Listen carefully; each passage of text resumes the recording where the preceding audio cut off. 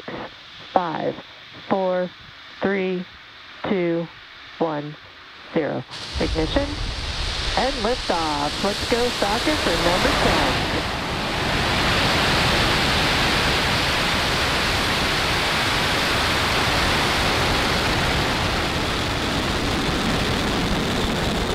10. Vehicles pitching downrange. Stage 1 chamber pressure is nominal.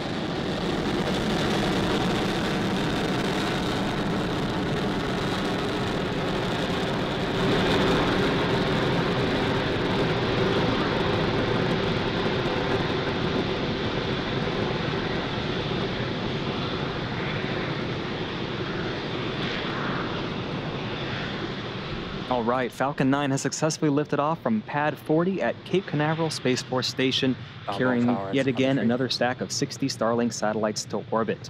Just moments ago, we throttled the engines down in preparation for max Q. That's the point of maximum aerodynamic pressure, occurs right after we go supersonic. After this point, we're then able to throttle the engines back supersonic. up. That call is just about 10 seconds away.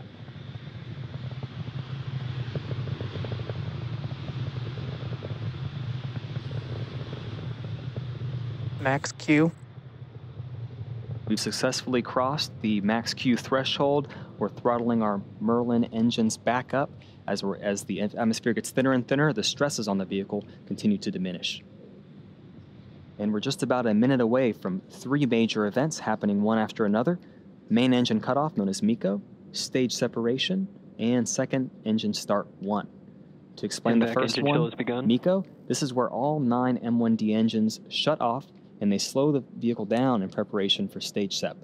And that's where, once again, the first stage and second stage separate. Stage 1 makes its way back down to sea level for landing, and stage 2 continues its primary mission, along with the fact that the MVAC engine lights up and propels that second stage, along with the Starlink satellites to orbit. Following a nominal trajectory. We're 30 seconds away from those events. Falcon 9 continues to be on nominal trajectory. Our MVAC engine is starting to chill to prepare for that second engine start just about 20 seconds from now.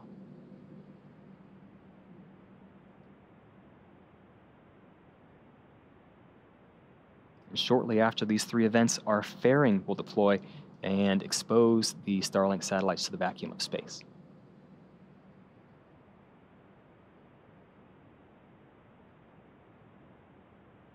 Main engine cutoff. Stage separation confirmed.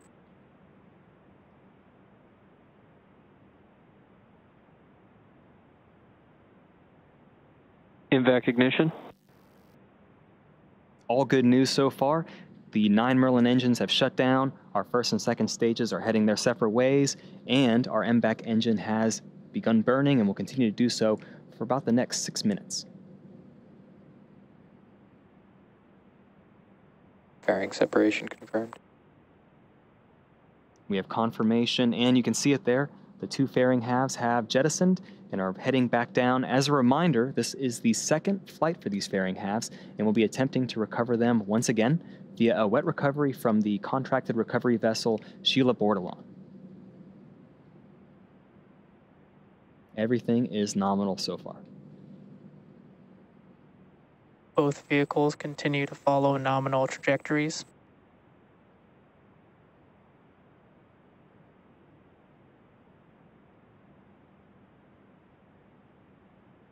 We're just about 4 minutes after liftoff. For those of you just joining us, we have a lot going on. On the right-hand side of your screen, you can see our second stage and its MVAC engine is burning, carrying 60 Starlink satellites to orbit.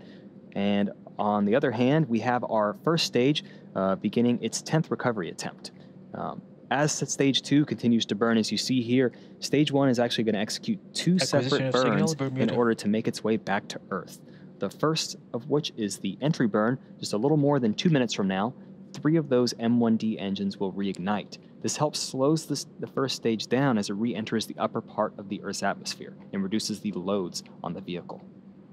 After that burn starts, ends, and is confirmed successful, we get ready for our final burn, the landing burn. It's a single center engine burn that brings the vehicle speed down rapidly in order to land on the drone ship safely.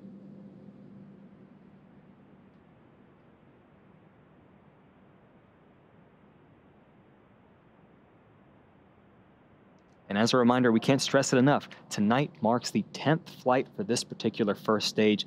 This is a record for our Falcon 9 rocket's life cycle. This particular booster first debuted on our Crew Demo 1 mission just over a year ago. Now, reusability is critical to what we do at SpaceX. This fact that we can reuse our first stages, it allows us to refly the most expensive parts of the rocket, which in turn drives down the ultimate cost to space access. And although this is the 10th time for this rocket, we first reused an orbital class rocket on the SES-10 mission back in March of 2017. It just goes to show how far we've come since then. We're about a minute away from that entry burn beginning. That burn should last for about 20 seconds.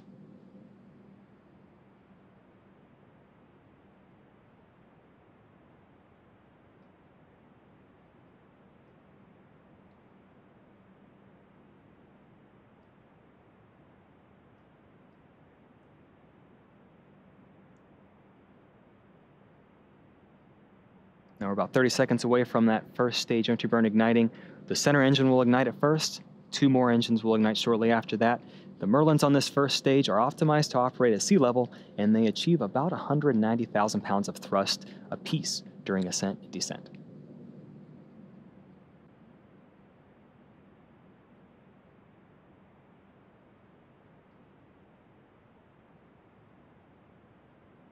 Just a few Stage seconds 1 away. FTS has saved.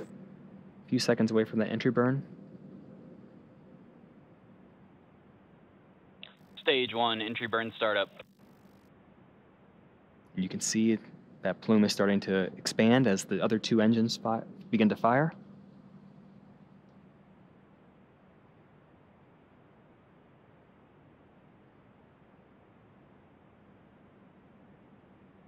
Stage 1 entry burn shutdown. And there you go, the entry burn has successfully ended. And now we're just a little more than a minute and a half away from the Both final burn. vehicles continue to follow nominal trajectories. Now, for those of you who follow along with SpaceX, you know that the soot you see on a rocket indicates it's been flown before. Here's an explanation of how that soot forms and why that first stage is so dirty in this case. The rocket-grade kerosene, RP1, that powers Falcon 9 is carbon-based, and when you burn it, it creates soot. Now, as we approach the landing site, like you saw just now, that long entry burn slows the vehicle down, and since we come in engines first, the booster flies through its own plume and exhaust, which deposits soot on the rocket. And now if you watch the feed like you saw just there, you saw that soot starting to fly up and stick to the lens.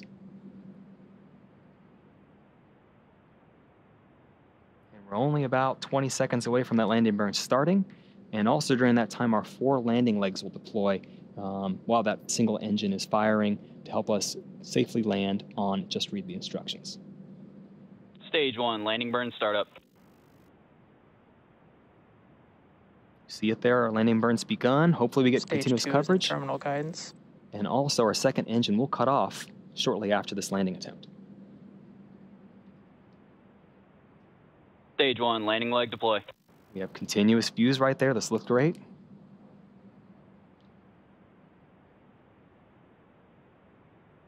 Stage 2 FTS is saved.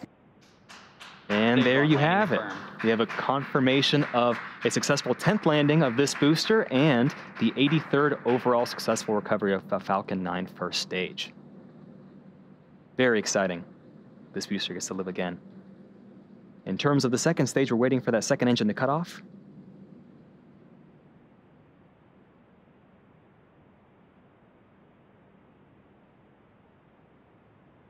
That second engine has cut Nominal off. orbit insertion. And we have confirmation from the GNC team that we are now in a good parking orbit. Second stage is now going to coast in this orbit for the next 35 minutes or so. We'll leave you with 2 things. We're going to leave you with this animation showing you where you're at in this coast phase, along with some groovy space tunes. We'll see you back here around T plus 44 minutes for that second engine start 2 phase. Welcome back to the live webcast of SpaceX's 27th Starlink mission. We'll catch you up to speed. We had an on-time liftoff at 2:42 a.m. Eastern Time, and tonight's first stage had a record-breaking successful 10th flight and successful 10th recovery. In terms of our second stage, everything is still looking good. We're on a nominal trajectory, and we're getting ready for the SES-2 event in a few seconds. It'll be very short compared to SES-1 in comparison, just 1 second long of our MBAC engine. And after that, we'll go back into a coast phase, but coasting's putting it lightly. The vehicle's currently traveling at about 7.7 kilometers per second. That's over 17,000 miles per hour, a very fast journey for our 60 Starlink satellites. We may not have video of this event coming up, but currently the vehicle's over the Indian Ocean, and we're going to wait for those call-outs just a few seconds from now.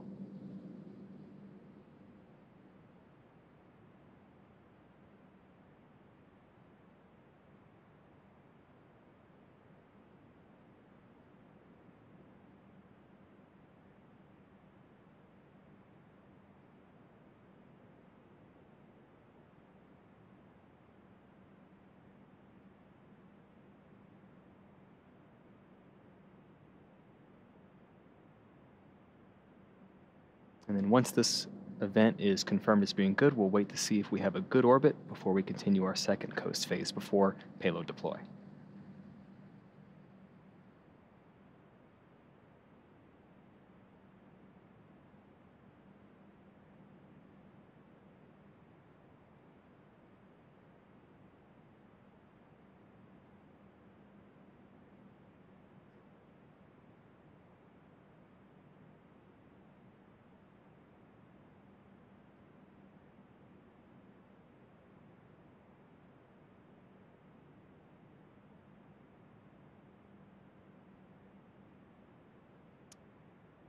We're still waiting for confirmation of the second engine start and second engine cutoff, as well as confirmation of good orbit.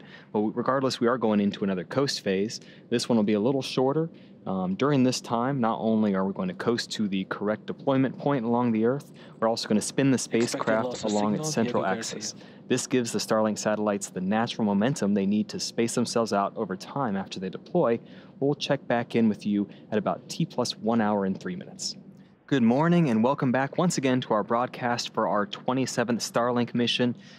One small note, shortly after we entered our current coast phase, we confirmed that our second engine start and shutoff was successful. We're currently in a good orbit awaiting payload deploy. But if you're just joining us, we'll quickly recap today's mission, starting off with a successful liftoff from Cape Canaveral Space Force Station at 2:42 a.m. Eastern Time. We then had successful stage separation. We recovered our first stage for the 10th time on our drone ship, and we had 2 successful second stage MBAC engine startups. Right now, we're coming up on deployment of our stack of 60 Starlink satellites. It's just about 30 seconds away, while our second stage is in between Australia and New Zealand. And you see it right there, actually. Those satellites are starting to slowly extend. And shortly after this, they're going to deploy their individual solar arrays. And over the next few days and weeks, they're going to distance themselves from each other and use their onboard ion thrusters to make their way to their specific operational orbits.